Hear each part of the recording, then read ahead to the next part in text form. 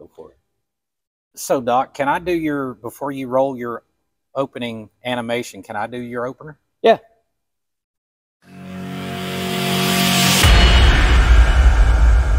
Welcome to the service clinic at Low Country Harley-Davidson. I'm Kevin Baxter, and this is Doc Harley. Hello, everyone. Yeah, this is something new for me. I have my own YouTube channel. Kevin has his own too, and he had a great idea. He comes up with a lot of great ideas. But he called me and said, hey, you want to do something together? Sure. I've not done that before. That's something new to the YouTube channel. And it made sense because we both love the product. We love Harley-Davidson. Yes, we do. Absolutely. We love everything about getting into the win. We love taking care of people and making their dreams come true, and yes, also making them feel good about their motorcycle and what makes it their motorcycle. So we wanted to get together and talk about it. Absolutely. Now, we come from two different worlds, and I don't know if everybody on your channel, since we're simultaneously putting this out there on mine and yours, I don't know if they know me, and they'd have to live under a rock to not know you on my channel. Geez. But all right, so I'm Doc Harley. I've worked at Low Country Harley-Davidson for 35 years. The dealership is all I know. And I have owned, my first Harley was a 1959 Panhead. And then I had a cast iron Sportster, and then Evo, and now I have a twin cam, and I'll probably have an M8 eventually because the M8 motor is just amazing. It wasn't until the M8 motor came out that I was able to produce 150 horsepower, 150 torque, and ride it in the street. I remember the shovel heads I built. You couldn't ride it every day. You rode to the bar and you rode back and you hope it started when you were ready to go home. That's right. So I have the experience of working from Panheads all the way to M8s. But I've also worked only in the dealership where we offer the product directly from Harley-Davidson. I've had the wonderful I don't know, what do you call it, experience, or just the availability of having parts that were manufactured at the company for the motorcycle. So when I have a sissy bar or I have this, I know it's going to fit. I don't have to bring out the welder or a cutting torch or something like that to make something work. And then I've worked with a lot of fantastic guys over the years in the service department, and we've all shared our experiences. One of the greatest experiences that techs have is going to rallies. Boy, when you go to a rally, you have the 10 of the best around you, and you share experiences and share how to do things a little bit faster, a little bit better, and you become a better mechanic. So all the experiences that dealerships have given me has been awesome, but I've always wanted to go to your side of an independent shop, because an independent shop can build a turbo, can build a Pro Charger, can push the limits on every motor that has been made by Harley-Davidson, and you also have the ability to choose parts that help a Harley-Davidson endure over years when you are pushing the limits on it. Tell the people a little bit, I don't want to start from your 9-year-old stories, but tell people about Kevin Baxter to my people that watch on my channel. Yeah, absolutely. So our paths aren't entirely different. They're just in different areas. Yep. Right? So, you know, started out in engine building at a very young age. My education rolled into engineering. As I got in, I really started out in the automotive world, right, to a large degree. But what a lot of folks don't realize is there are companies in the motorcycle industry that overlap in the automotive world. Yep. Gaskets, injectors, you know, belts to pistons, cams, you know, there's a lot of overlap there. Yeah. So then I started building relationships with those motorcycle companies, doing R&D development, product testing, destructive testing. I remember when one of the first aftermarket transmissions came out, one was given to me as well as a couple other drag racers because I had a 200 horsepower Pro Charger 107 in a bagger, and the challenge was destroy the transmission, right? Woo. So got the opportunity to do a lot of that, but and I also spent some time as a service manager in a dealership as well. And after a few years of doing that, opened up to the retail public after that and started building engines and things. Now I'm, you know, still involved with product development and testing and everything else. And I actually really enjoyed my time at the dealership. And the reason I took the job as a service manager was really to understand how the Harley system worked. I wanted to understand how warranties worked. But the biggest thing is I wanted to understand what the limitations could be inside of a dealership, right? And so that gave me a new perspective as I went on to, you know, open up my shop and continue from there. And I'm with you. I absolutely love the motorcycle. I love the motor company. And I think that when you and I made the announcement that we were going to be doing this video, right, they were expecting us to come in with, you know, boxing gloves. Dealer versus independent. We're, going at it. And, you know, in our conversation this morning, it shouldn't be that way. No. It absolutely shouldn't be that way for various different reasons. And a lot of people don't realize that the aftermarket and the motor company actually has a closer relationship than people could imagine, really, to a large degree. Yep. And so it's, in the aftermarket world, we are not bound by a lot of the limitations. We're not necessarily bound by CARB or EPA. We don't have to deal with the mass of the motorcycle necessarily, right? You have companies that handle certain segments of the motorcycle, and that enables them to be specialists in that field. You know, there's a reason you have general practitioners and podiatrists, and you know, you have people that are in specialties, and that's one of the things that, you know, in the aftermarket that they can, you know, you can really focus on those things. And that symbiotic relationship that exists between the motor company and the aftermarket. I mean, let's face it, what happens when Harley comes out with a new motorcycle? The aftermarket is scrambling for ways to make it better, right? And not necessarily because what you started with was bad, but the reality is not everyone buys a bike with the same purpose and goal in mind. Right. For, you know, for some people, it is a mode of transportation, but for some, it's their hobby. They want to make it their own. Some people are more driven by the twisties. Some guys prefer to go straight. You know, some want big horsepower. There's, you know, so there's all kind of differences. So that's what the aftermarket does. And then after a period of time, you know, Harley will watch that possibly a new market develop. Yep. Right. And when it's justifiable for them to take that concept into a mass production environment, they do. And then the cycle starts all over again, and it's wonderful. Right. Yeah. I know the company goes to the rallies, looks at what the independent shops have built, and sees the crowd reaction. It took the longest time for a CVO Road King to show up.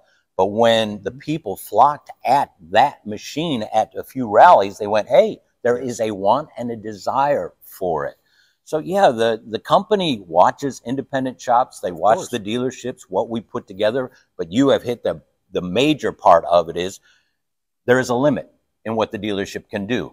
We have warranty that we have to follow the rules on what we're building.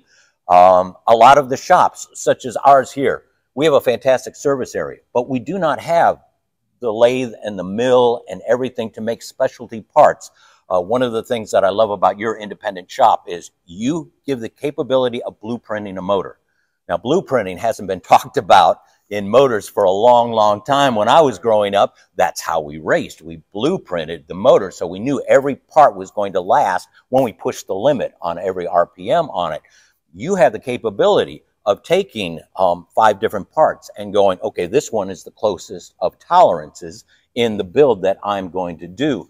We have a 1998 Sportster up there. We did that.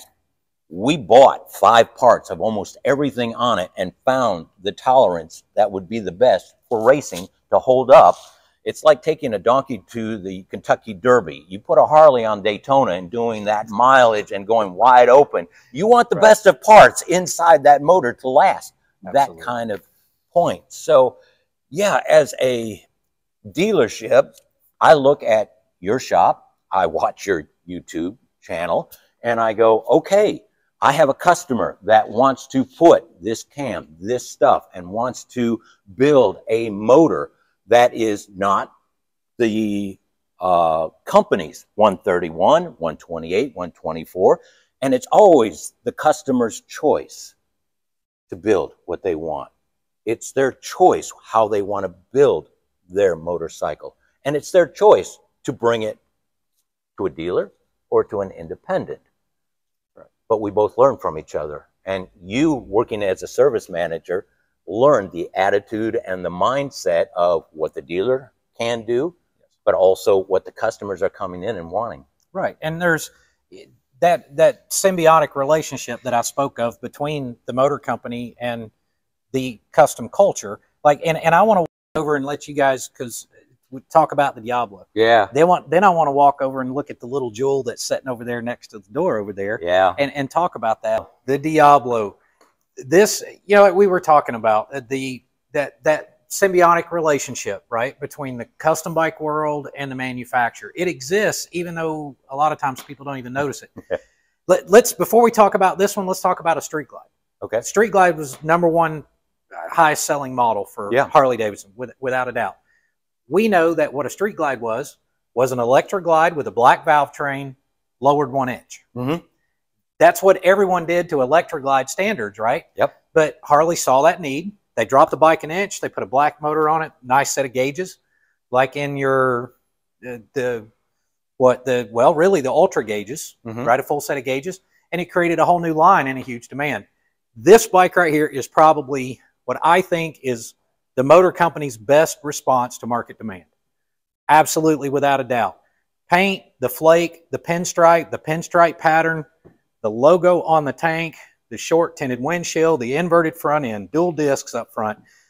They basically built a factory performance motorcycle. Yeah, custom. Right? A custom bike. And it's incredible. So, granted, it's modern, but let's go look at an FXRT, the FXRTs that you've got over here, right? Where it all started. Okay. So, you know, the aftermarket world, independent, the custom bike world, we've been building bikes like that for 20 years. Yeah. But the market demand was small, right? Road glides and electric glides. That's what everyone was after. Right. But then we walk up and we see this beauty, right? So FXRT. Yep. The styling cues and similarities between this bike are absolutely, there's no question where they came from, right? Of course, that's a modern version of it. But so this bike was available as a new bike to the custom world. This became the bike. Even look at the shape of the saddlebags. Yeah. Right? Everything. So it was, plus it was an FXR, right? So it was hot rods, you know, make it and use this as a platform for a custom bike. And that was kind of in the custom subculture for a long time. And it took time for it to develop. But even you guys built one. This one.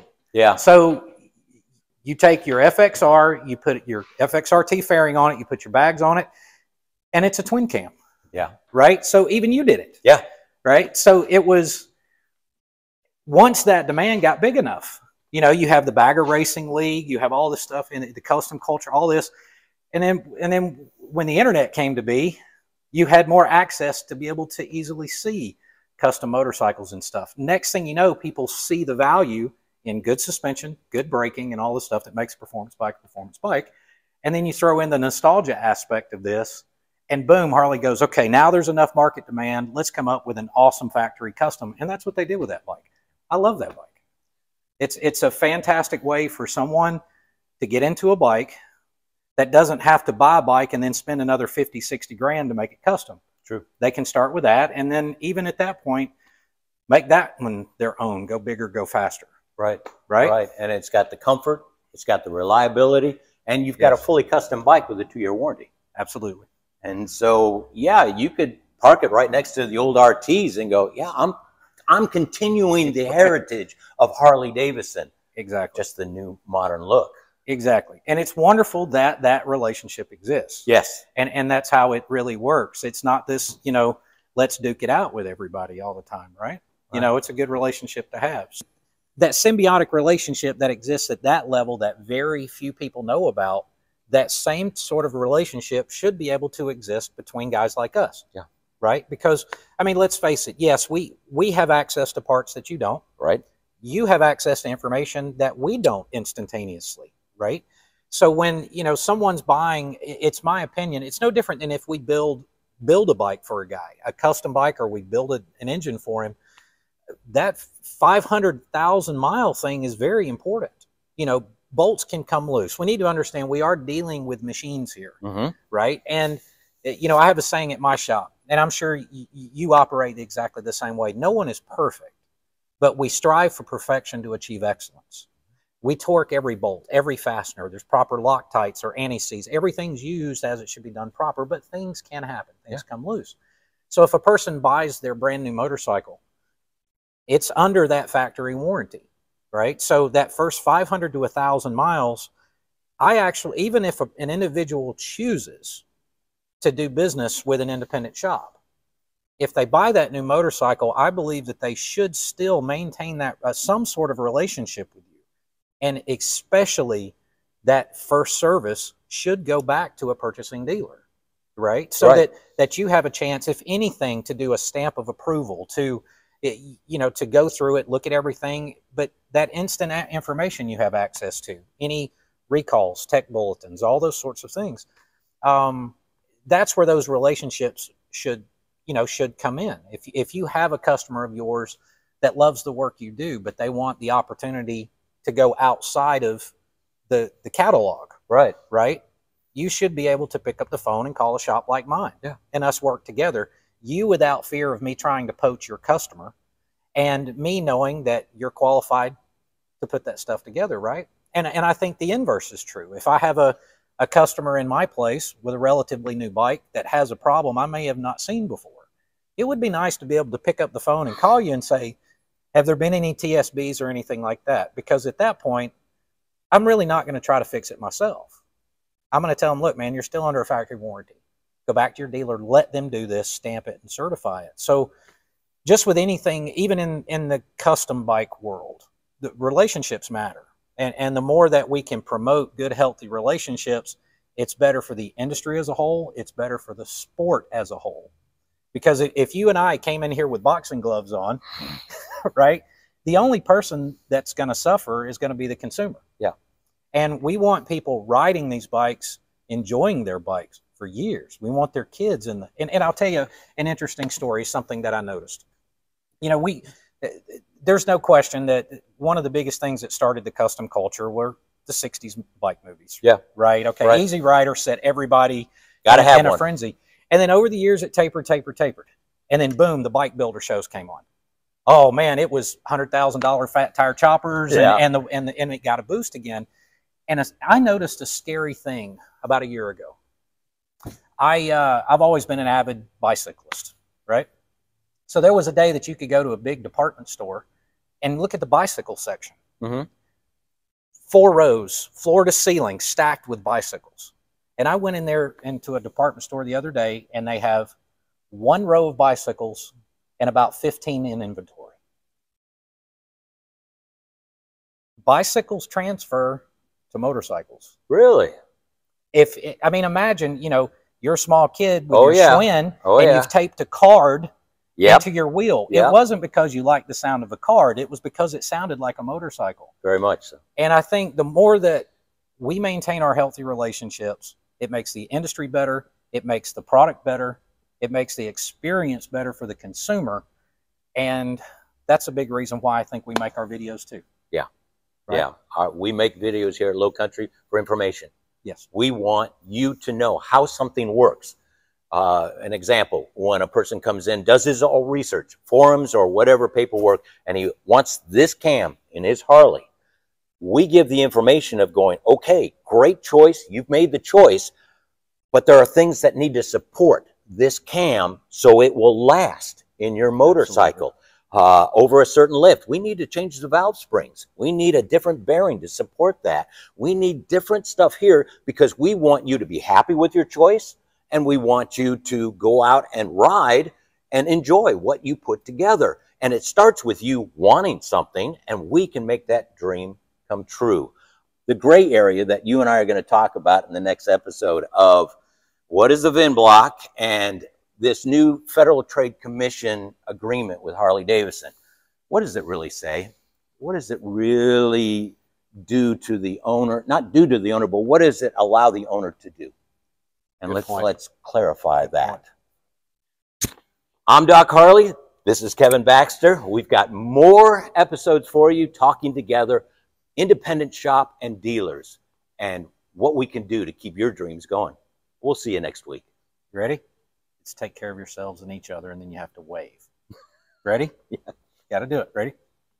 Take care of yourselves and each other. You have to close it because I opened it. Oh. Right? Oh. You have to close it. Take care of yourselves and each other. Okay. 1, 2, 3. Take care of yourselves and take care of each other. Have a good one.